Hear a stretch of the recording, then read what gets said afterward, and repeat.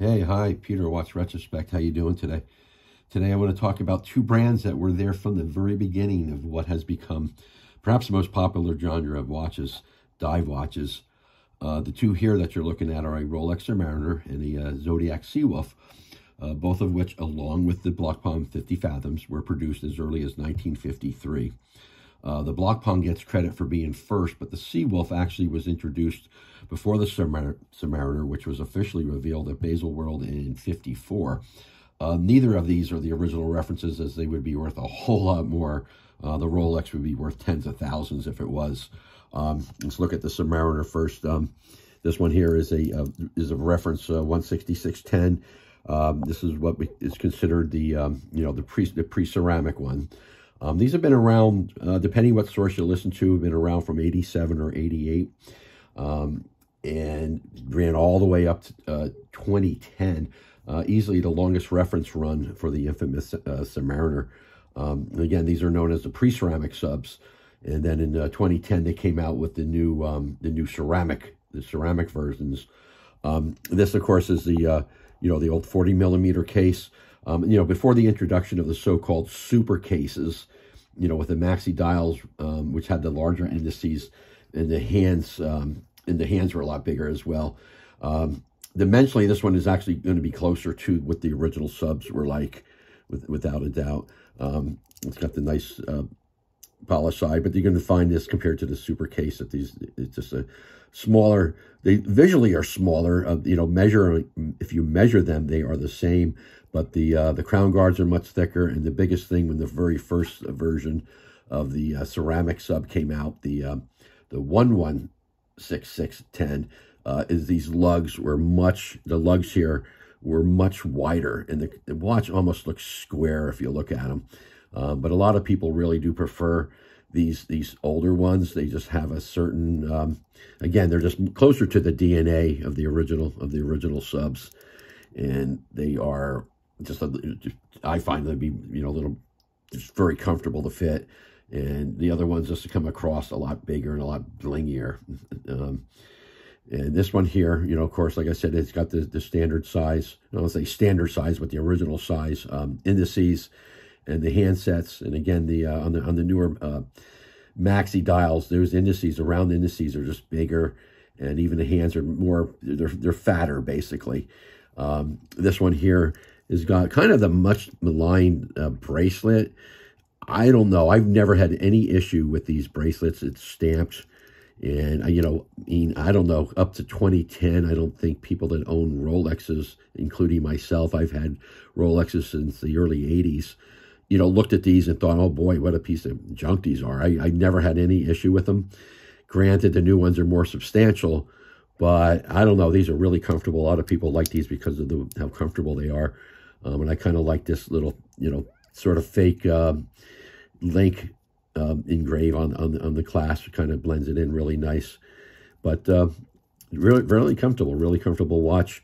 They are, like I said, been around for nearly 23 years. So this is one that a lot of people think of when they think of a Rolex Submariner, and just an iconic watch. It's been probably one of the most recognizable watches that that's out there. Really, most people see this and they kind of, especially if you have a date one with the Cyclops, they're just very recognizable. Most people that aren't even into watches would kind of notice it and think, oh, that must be a Rolex. But the other one here is the Zodiac. Now, the Zodiac Seawolf actually came out before the Submariner. It actually was released, after the Block Palm, but a little bit before the Submariner. Obviously, it never hit the same